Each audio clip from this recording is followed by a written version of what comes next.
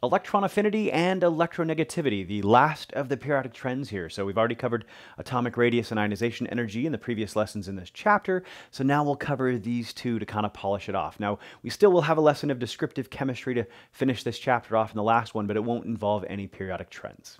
My name is Chad, and welcome to Chad's Prep, where my goal is to take the stress out of learning science. Now, in addition to high school and college science prep, we also have prep courses for the MCAT, the DAT, and the OAT. You can find those at chadsprep.com.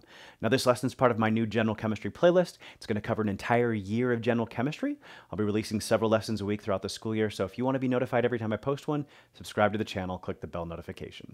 All right, so we're going to talk about electron affinity now, and it turns out electron affinity is the exact opposite of ionization energy. And so ionization energy was the energy required to remove an electron. Well, now instead of losing an electron, we're going to talk about atoms gaining an electron. And whereas, electrons are attracted to that nucleus, and we had to pull them off an atom, you don't have to push them onto an atom. That's where they want to go, at least for gaining one, as we'll see. And so it turns out most of these are going to be exothermic instead of endothermic. So if we take a look at chlorine here, and again, everything is going to happen in the gaseous phase, just like ionization energy. But now we've got an electron as a reactant, so we can form an anion instead. And this is the chemical reaction we use to describe electron affinity here. And it turns out, again, that these are typically exothermic. There are exceptions. We'll learn where those exceptions lie and why they are. But it turns out chlorine has the most negative electron affinity of all the elements. So it will release the most energy out of them all. And so it turns out it's negative 349 kilojoules per mole. And so you give chlorine an electron and it will shower you with energy. So super happy to receive that electron. So you're like, well, shoot, I just made chlorine's day by giving him an electron. I'm going to go give one to argon. And you go to give an electron to argon and argon punches you in the face. Argon doesn't want your electron. So if we look over here, argon is one of these exceptions. So argon's got a filled octet. He does not want an electron. He's like, I'm good the way I am. Don't change me. I didn't want to lose an electron. So for ionization energy, really high ionization energies for those noble gases, but he doesn't want to gain one either. And so notice he actually has a positive electron affinity. He does not want to gain an electron. That's typical for the noble gases. But they're not alone. We find out that the exceptions for those who didn't want to lose electrons are also going to be some exceptions for those who don't want to gain electrons as well.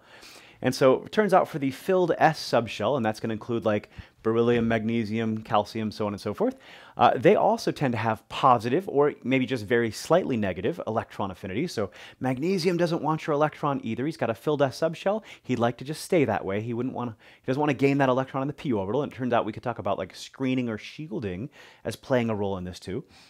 But even the half-filled p subshells are going to violate the trend here as well. Notice we go from negative 43 to negative 134, and then skip past phosphorus here, and it would be negative 200, negative 349. He doesn't fit the trend. He's at negative 72, so he's still negative, but not in line with the rest of the trend. And so it turns out for the half-filled p subshells, they're going to be either just slightly negative or sometimes even positive, as the case might be for like nitrogen or something like that. So the exceptions lie in the same places that they did for ionization energy, in the group 2 metals with a filled S subshell and the half-filled p subshells. But now we should really look at the noble gases as being exceptions as well. And so part of the general trend for ionization energy, they were just going to increase going over towards the noble gases anyways for removing an electron. Well, now when we say increasing ionization energy, we actually mean getting more negative. And it doesn't get more negative when you go from the halogens to those noble gases. So definitely a violation. We have to treat it as an exception now, along with, again, the filled S and the half-filled P. Cool. Now, it turns out there's not a well-defined vertical trend. So all we're going to say is that it increases going to the right for electron affinity. And again, when we say increases, we have to be careful because what we really mean is it gets more negative. And so a lot of professors realize that's confusing. And so instead of saying increasing, they will often say increasing, i.e. gets more negative. They'll kind of qualify that, or they'll just say gets more negative. Now, technically though, the terminology does say increasing, and you're supposed to interpret increasing for electron affinity as getting more negative. So word to the wise there. Now, if we look again, there's no well-defined vertical trend. So it turns out that chlorine here in period number 3 on the periodic table has the most negative electron affinity. And it turns out the period 3 elements in general have some of the most negative electron affinities. And so it generally gets more negative as you approach that third period, either from the top down or from the bottom up. And we can see that here with the halogens. So negative 328 less negative than negative 349. But we can also see that going up towards chlorine in the third period, it's also getting more negative that way as well. And so because there's no well-defined trend, like just up or just down, we often don't even teach students this. So I'm going to put this out there for the few of you that maybe need to know this. Maybe you need to know that period 3 has the highest values or something, the most negative values, or something like that. But odds are most of you are probably just going to learn one big trend, that it increases going to the right. And again, increasing means gets more negative. And then finally, you still got to know where those exceptions lie. So that's the general trend for electron affinity. So, and just like with ionization energy, we can also talk about successive electron affinities as well. And so the trend we've just learned only applies to the first electron affinity. So let's talk about successive electron affinities. And before we do that, though, I just want to tell you a lie here. And so let's say we've got something like sodium and oxygen. So we're going to talk about sodium and oxygen forming a happy couple. And so here, sodium here is going to lose electrons and become sodium ions. Oxygen's going to gain electrons to become the oxide ion, and we're going to form sodium oxide. And so we can see here in sodium oxide that sodium now is +1, and that oxygen there is -2. Now, the lie we like to tell students is that, well, sodium wanted to lose those electrons so that it would have a filled octet in the previous shell, and then oxygen wanted to gain those electrons so that he would have a filled octet. And there's two lies in that. So first lie is that sodium doesn't want to lose electrons. If you recall, losing electrons is ionization energy, and that's going to cost energy. Now, if you got to pick somebody to lose electrons, well, I mean, the alkali metals are your best choice. They have the lowest ionization energies. But again, to say that they want to lose an electron is not quite true, because it's still going to cost energy. Cool, now the other lie here is going to deal with oxygen, because oxygen doesn't need to gain just one electron, it needs to gain two, because the oxide ion has a -2 charge, and that's where things are going to get a little funny here. So we can have oxygen gas gaining an electron to turn into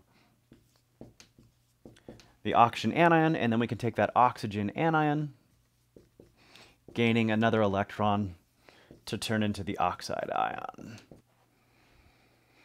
All right, so we've got these two successive electron affinities, and again, electron affinities tend to be exothermic besides those exceptions, and oxygen's not one of those exceptions. And so when oxygen gains that first electron, turns out it's -141 kilojoules per mole. Cool, so nothing wrong here. So problem we have, though, is that once oxygen gains an electron, he's negatively charged. And so you have this negatively charged oxygen anion here wanting to gain another negatively charged electron. We have a problem. They're both negative, and they're going to repel each other. And nobody wants to gain more than one electron. So in this case, it turns out that successive electron affinities are not negative. They're not exothermic. They're going to be endothermic, and probably pretty significantly so. And in this case, it's actually positive 744 kilojoules per mole. And so to say that oxygen actually wanted to gain electrons is definitely not true. It wanted to gain the first one. It did not want to gain the second one. Again, the first one's exothermic. The second one is highly endothermic. And so this lie we've told you about sodium wanting to lose electrons and oxygen wanting to gain electrons, again, sodium didn't really want to lose electrons, but if you're going to pick somebody, you might as well pick somebody who loses them more easily than other elements, like the alkali metals. And oxygen didn't want to gain two electrons, he just wanted to gain the first one, not necessarily the second one. So, but it turns out the real driving factor in forming sodium oxide here is that now you've got a cation, now you've got an anion, and their attraction to each other is what really is the driving force for forming an ionic compound from a metal and a nonmetal, as we'll see in the next chapter. So that's all there is to electron affinity.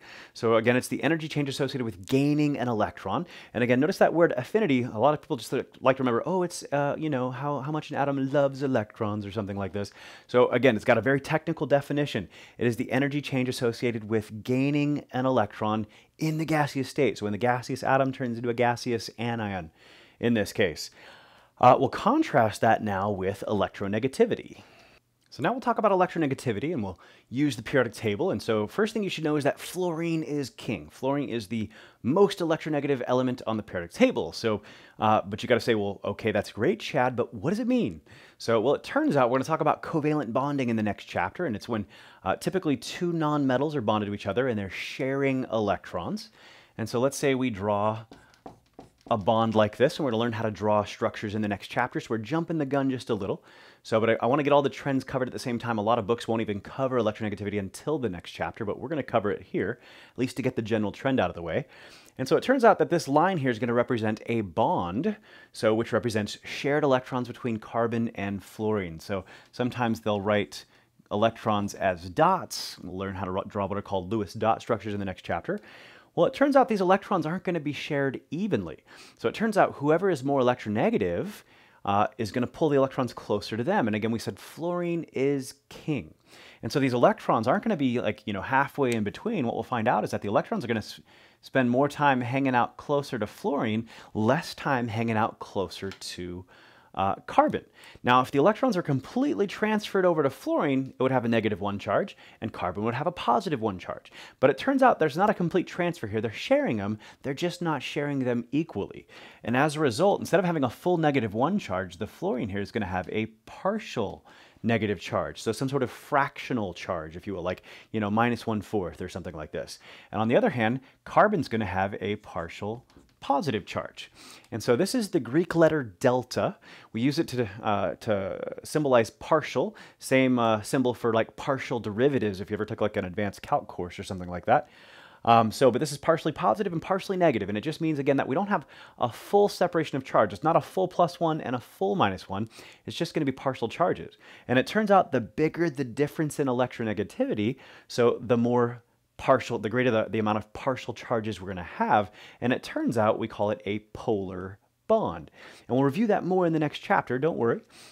So, but it turns out if the difference in electronegativity gets large enough here, it turns out we'll end up calling it an ionic bond. And that usually happens, that difference in electronegativity gets large enough, typically when you have a metal combined with a non-metal. And we'll, again, review that in the next chapter. But the big thing you should realize here is that the general trend for electronegativity here is again increasing towards fluorine from both directions. So notice it doesn't increase all the way up to helium.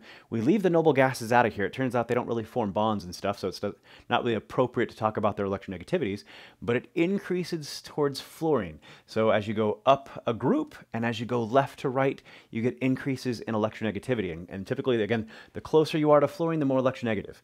Now, you should definitely know that fluorine is #1 in electronegativity. You should also know that oxygen is actually #2, not chlorine. Oxygen is #2.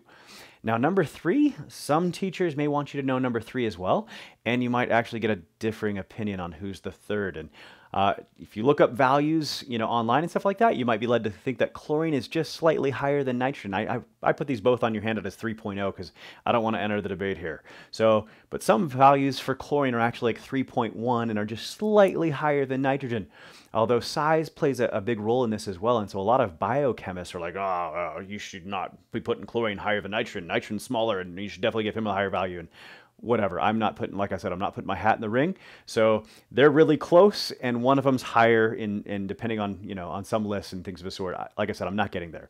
But in general, you should know that if I give you all the members of a period, like boron, carbon, nitrogen, oxygen, fluorine, the closer you get to fluorine going to the right, the more electronegative. Same thing if I give you all the members of a group. If I give you iodine, bromine, chlorine, fluorine, again, as you go up the group, they get more electronegative. Cool, that's the general trend for electronegativity. And again, what it exactly is and some things it can tell us about the polarity of a bond and stuff like that, we will cover that in chapter 8. So don't think, I realize I'm being a little vague on electronegativity here, but we're really going to cover what it is in more detail in the next chapter, and I will remind you of the trend. But for now, just know again that fluorine is king. It's the most electronegative element, and oxygen is second. And after that, the closer you get towards fluorine on the periodic table, the more electronegative that element is going to be. Now, if you found this lesson helpful, consider hitting that like button. That will just make sure that YouTube, again, shares this lesson with other students who will benefit as well. And if you're looking for practice problems on this and anything in Gen Chem, I've got quizzes, chapter tests, practice final exams, final exam rapid reviews, all part of my General Chemistry Master course. Free trials available. I'll leave a link in the description. Happy studying.